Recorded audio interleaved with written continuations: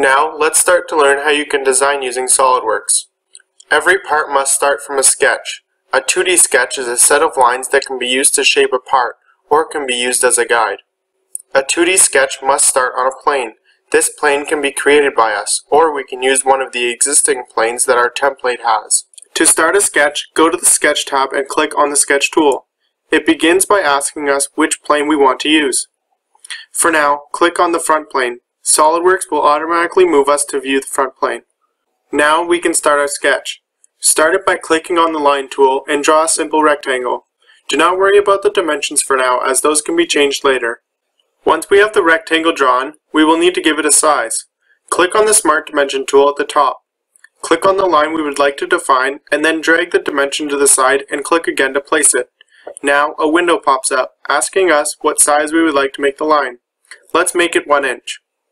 Now, do the same for the other line, except make it 2 inches. When working on a sketch, we need to keep in mind that the sketch must be defined in a spot and not be movable. If you click on a vertex of our rectangle, you can see that it is movable. This is because we never defined a starting point. Click and drag the vertex to the origin and release it. You will notice that the lines have now changed to black. When all lines are black, this means that the shape is defined. Now let's close this sketch and make our rectangle three-dimensional.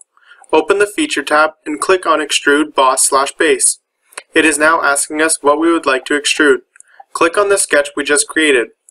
Now we need to say how far we want it to extrude. Let's go with 3 inches. When finished, click the green check mark.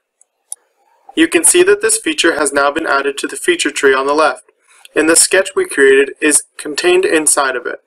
Save this file in a folder to use for later. Now you have learned to build a simple part. You can play around with the extrusion and sketch tools to learn the different tools available.